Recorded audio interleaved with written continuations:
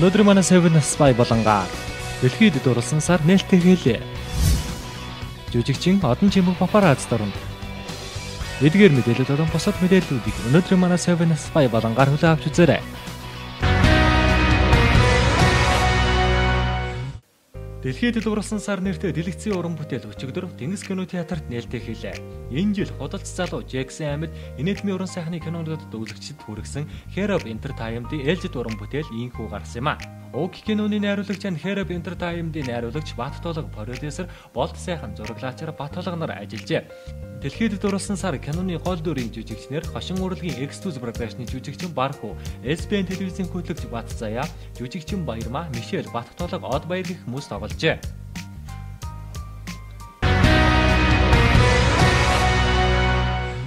Дэлхийд дурласан сар киноны нээлтэн дээр хүрсэн ирсэн хүндэт зочдын нэгнэр X2 продакшны жүжигчин Монгол Улсын гавь жүжигчин Одон Чимэг хүрсэн ирсэн нь манай дуранд инхүү болсон юм а. Жүжигчин Одон Чимэг нь Одноос ток шоугаараа үзэгчдийг сүүлийн үед байлдан дагуулж байгаа бөгөөд тус киноны нээлтэн дээр ирсэн шалтгаантай. Учир нь гэвэл түүний нөхөр болох Барху уг киноны гол дүрээр тоглосон нь Одон Чимэгийг ирэх болсон шалтгаан бизээ.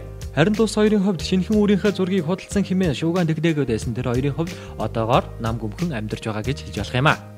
Харин энэ өдөр ирсэн жүжигчин Одон Чимэгийн хувьд тунд сайхан харагдаж байсныг энд онцлог нь зүйтэй болов.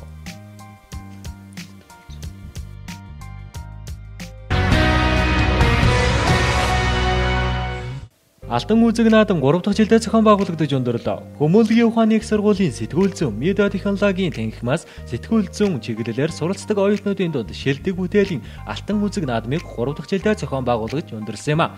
Уралдааны гол зорилго нь ирээдүйн чадварлаг сэтгүүлчдийг бэлтгэн гаргах, тэдний авиас чадварыг нээн илрүүлэх, онлайн мэдлэгийг практик үйл ажиллагаатай холбох зорилготой юм а. Энэ удаагийн Алтан үзэг наадмын хамтран зохион байгуулагчаар Өдрийн сонин, Гялба, Тойм, Чухал цэгийн манер хамтран оролцжээ. Алтан үзэг наадамд оролцох номинацийг танилцуулъя. Телевизийн нэвтрүүлэг, радио нэвтрүүлэг, нийгмийн реклам. Хүмүүнлэгийн ухааны их сургуулийн сэтгүүл зүйн медиа технологийн танхимаас сэтгүүлч бэлтгэдэг нийт 18 ихтэй сургуулийн сэтгүүлчдийн оюутны дунд Алтан үзэг улсын наадмыг 3 дахь жилдээ зохион байгуулж байна. За энэ наадам маань түрээрээс 18 ихтэй сургуулийн оюутнууд өөрсдийнхээ чансааг мэдэх, юу сурснаа багш нартаа бас харуулах ийм боломжийг олгож байгаа. За энэ жилийн тухайд гэх юм бол 10 гаруй сургуулиас 150 орчим бүтээл ирсэн. За энэ маань 4 төрлийн номинацаар шалгуулалт маань явагддаг. Нэгдүгээрт нь бол нийтлэлийн төрөл, хоёр дахь нь телевиз, тэгээд гуравт нь радио нэвтрүүлэг, дөрөвдүгээрт нийгмийн реклам. За тэгээд гран при гэдэг ийм шагналыг олгодог. За манай энэ наадамд Монголын томоохон хэвлэлүүд болох Өнөөдөр сонин, Өдрийн сонин, за мөн Чухал цэгийн мэн, Тойм сэтгүүл зэрэг хэвлэл мэдээллийн байгууллагууд хамтран ажиллаж, за ирээдүйн мэрэгчлэтнүүдээ эндээс бас ирээдүйн боловсон хүчнээ бас эндээс олж авдаг ийм уламжлал тогтоод байна.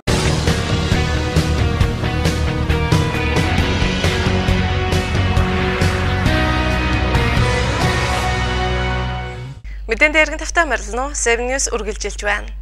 Манай хөтөлбөр 7 Tech булангаар үргэлжилнэ.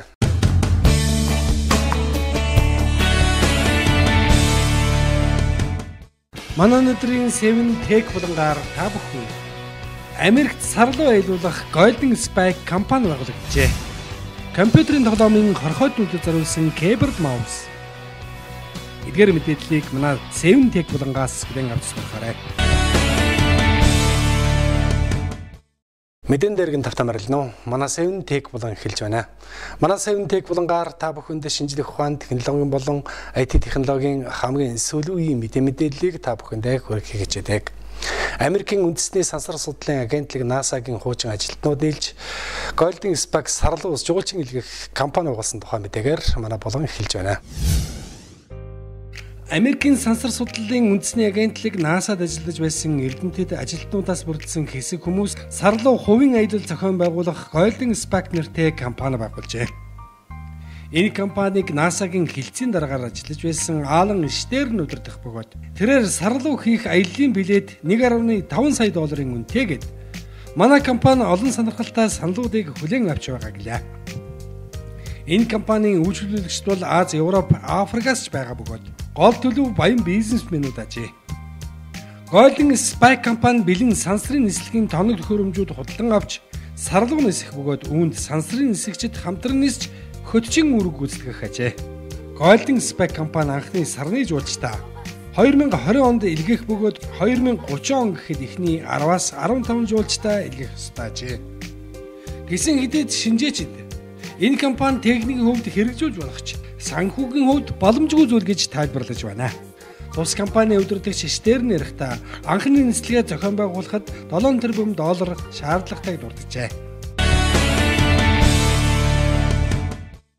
Rocket компани Isco Apex нэртэй олон янзын гормын гэрэлтүүлэгтэй keyboard маусыг компьютерийн жинхэнэ тоглоомын хорхойтнуудад зориулан үйлдвэрлэжээ. Энэ шинэ бүтээгдэхүүн нь 16.8 сая гэрлийн хүрээлтэй бөгөөд өөрийн хүснээр тохируулж эсвэл огт гэрэлгүй тоглосон ч болох гинэ.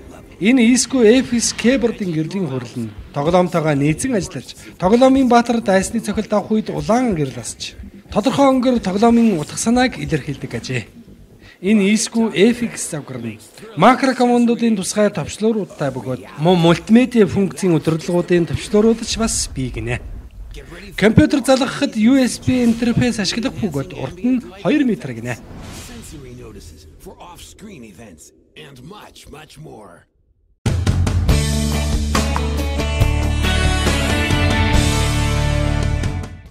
Бидний илтгэсэн Seven Tech болон хүлээж авчирсан үзэгчдэд баярлалаа. Харин манай хөтөлбөр Seven Plus булангаар үргэлжилж байна.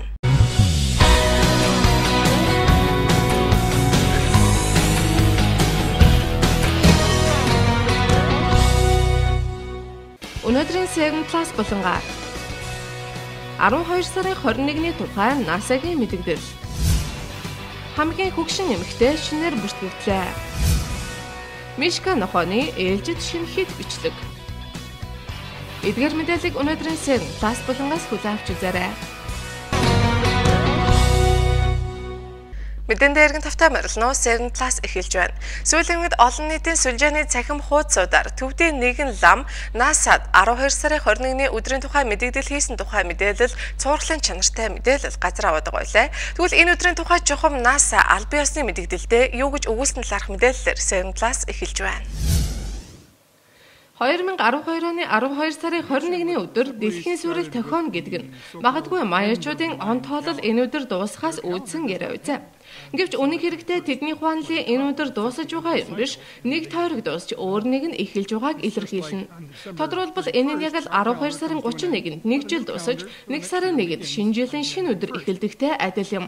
Харин 2012 оны 12 сарын 21-ний өдөр дэлхийн небруу гарагтай мөргөлдөн гэсэн таамаглалын хувьд NASA-гаас албан ёсны мэдээлэлтэй өгүүлэхтэй. Амд амтсан яриагаар бол уг гараг нь дэлхийгээс 4 дахин том бөгөөд тойрог замаас шалтгаалan дэлхийдээ маш ойр зурм гэсэн цуу яриа байгаа юм. Гэвч энэ гарагийг ямар ч одоогоор судлаач одог болтол харж чадаагүй байгаа. Энэ л дэлхийн сүрлийн тухай таамаглалыг идэвхжүүлж байгаа юм гэсэн байна. Тэгэхээр энэ авраг гарыг дэлхий рүү харьдвал юу болох вэ гэсэн асуулт үүсэж байгаа бөгөөд хэрэв энэ зүйл болвол хинч энэ тухай мэдэхгүй хийгээд нүдэнд үл үзэгдэж хизээ дэлхийд ойртож бас холдсныг нь хүмүүс мэдэж чадахгүй гэсэн байна. Тодорхойлбол ийм гарыг байсан ч энэ нь сансрогтургын хэвэнийг үзэгдэл ажээ. Гэвч энэ мэдээлэлээс ард иргэд эмх замраагүй байдал үүсгэхээс сэргийлж NASA хүмүүсээс үннийг нууж байна гэж ойлгож болох ч мянган одоо орон судлаачид шөнийн тэнгэрийг үргэлж ажиллахдаа хүмүүсээс юу ч нуугаагүй гэдгийг санах хэрэгтэй. Өөрөөр хэлбэл NASA хүмүүсээс үннийг нууж болгож бусад одоо орон судлаачид хэрэг суурилах болох байсан бол хэн нэг нь ам нээхэл байсан гэдгийг санах хэрэгтэй гэж байна. 12 сарын 21-ний өдрийн тухай бас нэгэн таамаглал байгаа нь наран дээр үүсэж буй дэлбэрэлт буюу нарны шуурга идэвхжин гэсэн ойлголт ард иргэдийн дунд бий. Тэгвэл нарны шуурга одоо ч үргэлжилж байгаа. Гэхдээ нарны идэвхжил 11 жил тутам дээд хэмжээндээ хүрч хамгийн далайцтай болдог бөгөөд энэ удаагийн ээлжид нарны хүчтэй идэвхжил нь 2013 оны 5 сард тохионо. Энэ бол гараг иргэсэн энгийн үзэгдэл хэмээн бас нэгэн сүрлийн шалтгааны тухай албан ёсны тайлбарыг хийжээ. Нөгөө талаар дэлхийн тэнглэгээ солих тухай бас нэгэн таамаглалын хувьд сар дэлхийн таталцлын хүчээр дэлхийг тойрон эргэж байгаа тохиолдолд сарны нөлөөллийн ачаар аз улж дэлхийн тэнглэгээ дураараа сольж чадахгүй. Харин соронзон орны хүч маш удаанаар өөрчлөгддөг ба сар дэлхийн хоёр таталцал суларсан үзэгдэл хамгийн сүүл 740 мянган жилийн өмнө болж байсан бөгөөд тиймж ойр тохиох үзэгдэл бус хамгийн ойрдоо хагас сая жилд нэг удаа тохиодог юм байна. Ийхүү дэлхийн тэнглэгээ солих тухай албан ёсны нийт цалт буюу тайлбарыг NASA-гаас хийсэн байна. Ийхүү гариг иргсэн зүгээс 2012 оны 12 сарын 21-ний өдөр ямар ч суурилт хүргэх зүйл тохиох нотолгоо байхгүй байгаа хэмээгээд хэрв ямар нэгэн өөрчлөлт орохоор бол энэ бүхэн хүмүүний амьдралд үл нөлөөлөх мянган жил үргэлжлэх хугацаатаагаар болж өнгөрнө гэжээ. НАСА-гийн зүгээс аль биесны мэдээллийнхээ төгсгөл хэлэхдээ хачинжигтэй энэ асуудалд хачинжигтэй хариултыг л хүмүүс хүлээж байгаа учраас эцэст нь хэлэхэд дэлхийн суурил одоо ч үргэлжилсээр л байгаа гэсэн байна. 7 Plus үргэлжилж байна. Plus булангаар өмнө нь мэдээлж байсанчлан дэлхийн хамгийн хөгшин эмэгтэй нэрийг зүүж байсан Bessie Cooper гэгч эмэгтэй 116 наснда таалал төгсөн тухай мэдээллийг хүргэсэн бол энэ удаад шинээр дэлхийн хамгийн хөгшин эмэгтэйгээр бүртгэгдсэн 115 настай эмэгтэйг танилцуулах гэж байна. Өдгөө 115 насыг зоглож байгаа Loving иргэн Dina дэлхийн хамгийн хөгшин эмэгтэй нэрийг зүүлээ. Өмнө нь мэдээлж байсанчлан 116 наслсан Bessie Cooper таалал төгссөний дараа генесийн номын энэ нэрийг зүүх хүн үгүй болсон бөгөөд одоо амьдарч байгаагаараа энэ Dina хэмээх эмэгтэй уг өргөмжлөлийг өвлөн авлаа. Тэрээр энэ лав гарагт 115 насныхаа төрсөн өдрийг тэмдэглэсэн бөгөөд түүний төрсөн өдрийн баяртай давхцсан генесийн номд түүнийг хамгийн хөгшин эмэгтэйгээр тэмдэглэсэн давхар баяр зохиожээ. Dina эмэгтэй 1897 онд Италид төрсэн бөгөөд 1920 оноос хойш Америкт сууршин амьдарч байгаа юм байна. Мишка нэртэй Husky нохоо ярьдаг гэдгээрээ манай 7 Plus булангаар үзэгч та бүхний аль хэдийн танил болсон мөлий. Тэгвэл Мишка нохооны ээлжид шинэ хит бичлэг гэсэн мэдээлэлээр 7 Plus булан үргэлжилж байна.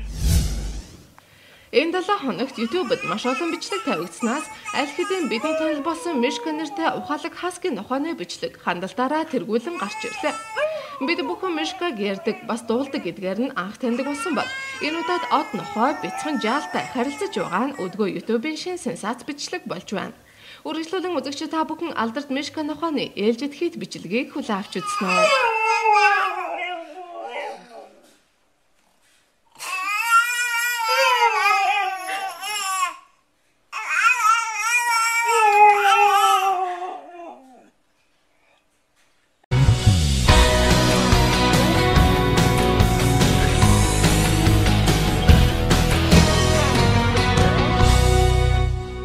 Өнөөдрийн 7 Plus булангийн мэдээллүүдийг та бүхэнд хүргэлээ.